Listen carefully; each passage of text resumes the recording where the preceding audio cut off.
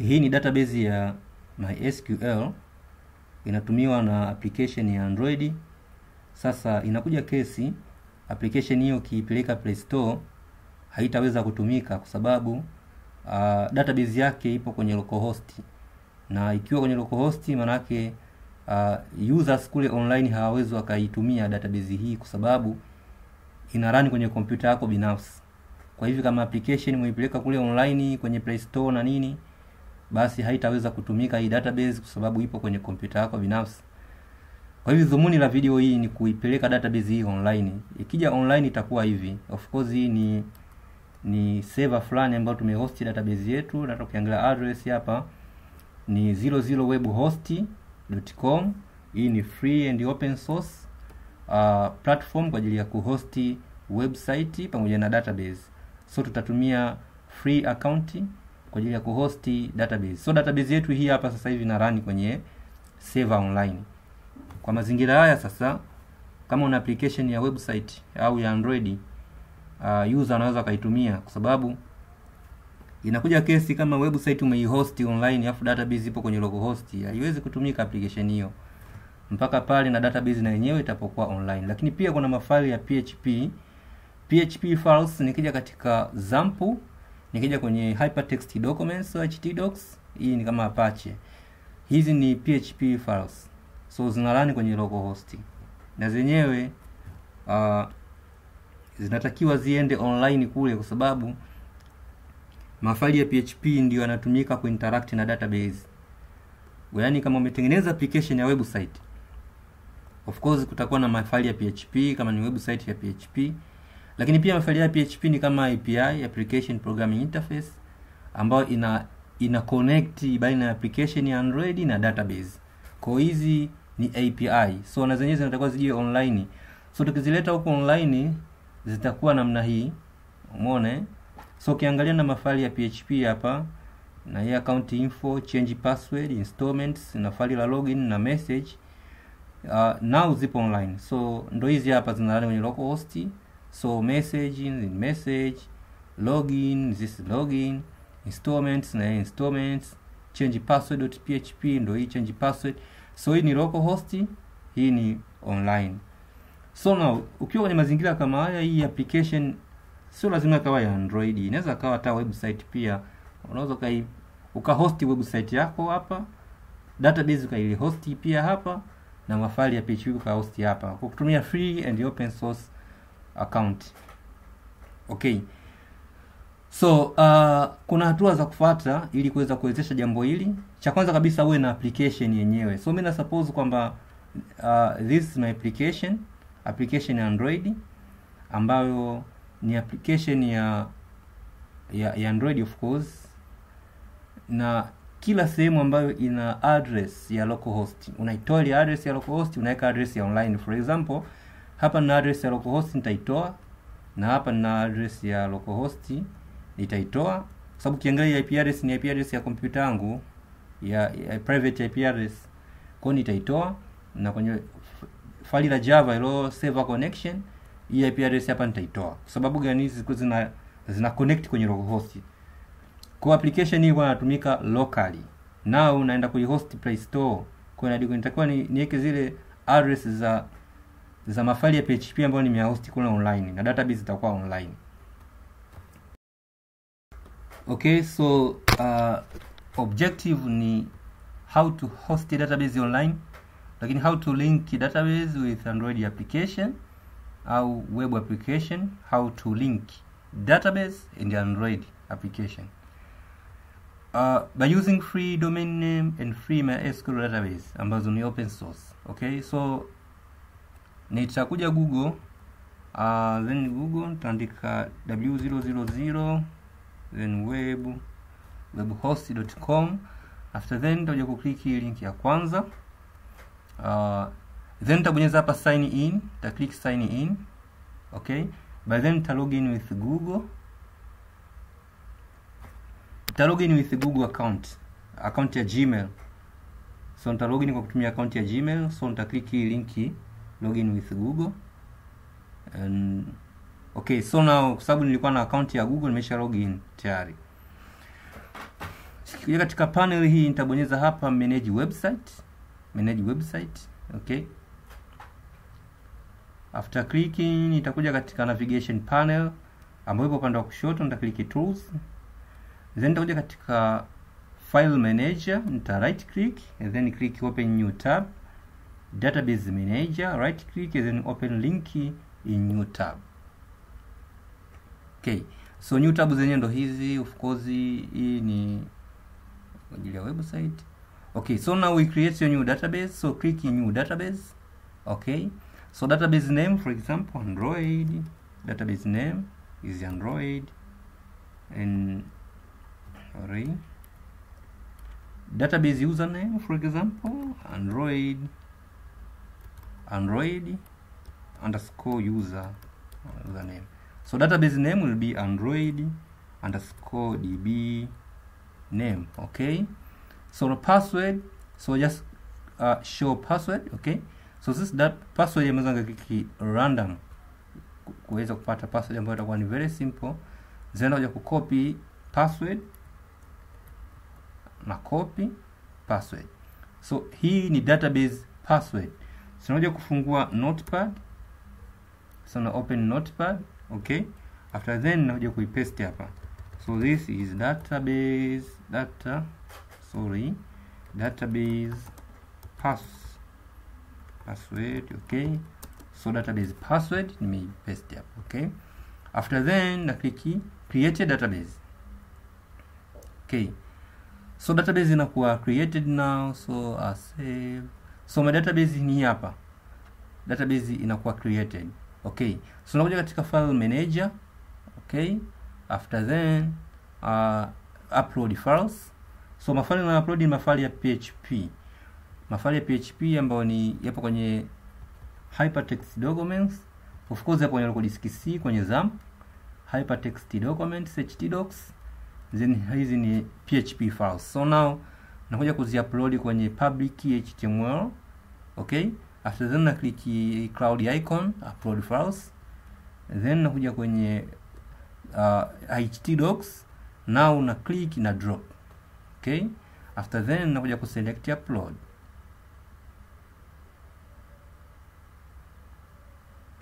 Okay, now so shakuwa uploaded. Then kinachofuata ni kuja kwenye, of course hapa kwenye databases. Okay, so database imeshakuwa created kama unavyoona. Okay, so nakuja ku click manage, right, then nakuja ku click phpmyadmin. So now phpmyadmin na kuwa opened. So phpmyadmin na kuwa opened. So kinachofuata sasa ni ku upload database. Now phpmyadmin hii hapa. So my database hii hapa, Android DB name. So imekuwa na ID nyuma. So na click my database, hii hapo. So no table. So you need to import SQL file. So ndakuja katika localhost.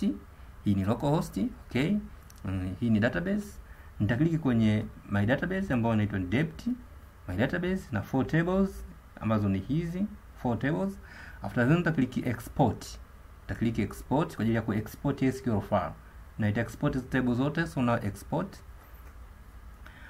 Then export what format? There is CSV for Microsoft Excel, JSON object. So na click export SQL. So click export. So exportation imeshakuwa completed successful, na hii hapa imeshakuwa downloaded. Okay, so nakuja hapa katika database yangu ya online. So now click import. Okay, after clicking import, so nakuja kubrowse location na hilo file ambalo nimelidownload, ambalo ni hili hapa. Of course nimelidownload lipo kwenye computer yangu kwa sababu ilikuwa kwenye database ya localhost. Okay, nakuja kuchoose file. Okay, so now hii hapa my database ambayo nimedownload, na click open, right. Leo chagua file extension .sql na bonyeza go. Okay, so now ina execute watch tables pamoja na nikija hapa kwenye localhost, localhost. Okay, localhost ni hapa. So kwenye localhost hapa kuna triggers pia. So click kwenye triggers na trigger ya customer na installments. Click katika installments na trigger hii hapa ya installments. Unaweza click edit ukaiona trigger hii hapo. So zote zinakuwa exported for zini trigger. So zote zinakuwa exported. Sasa nikija katika online database, hapa nikiclick my database, okay? So database inakuwa selected. Nikija katika trigger, nimeclick katika trigger, nitaziona hizo trigger. So maana hapa nilikuwa na trigger mbili, nilikuwa na trigger ya cause kwenye triggers na trigger ya installment na customers. So kwenye triggers na customer na installments. So na hapa na kwenyewe of course customer na installments zimekuja trigger zetu. Okay, so now kinachofuata ni kulinki PHP files and database. Link PHP files and database. So nakuja hapa katika hii hapa file manager, then nakuja ku double click account info.php account info.php. Okay, after then nakuja kubadilisha connection parameters za ku connect kwenye database as well. Connection parameters, sorry, ni hii hapa account info.php. Okay, so now connection parameters, MySQL I connect, localhost, root, password is empty, database ilikuwa inaitwa hivi, database name. So now no longer, kwa sababu hii tume-upload ilitoka kwenye localhost. So now unaicopy na kuja kuieditia kwenye notepad. So it is notepad hii. So hizi ni connection parameters. Connect to localhost, user is root, password is default is empty for root, is database name. Okay, so now tuna change the database password ni hii hapa, database password. Okay, so now tunaweka hapo kwenye sehemu ambayo ilikuwa ni empty. Okay, now so another parameter tunakuja hapa kwenye of course kwenye database manager. So database name ni hii hapo. So now tuna connect my database name hii, au naweza nikaja hapa nikaiselect hii hapa, nikaiselect nikaicopy the same. Nakuja hapa kwenye parameter hii, database now no longer ilikuwa ni ya localhost, so tumepewa name ya database hii.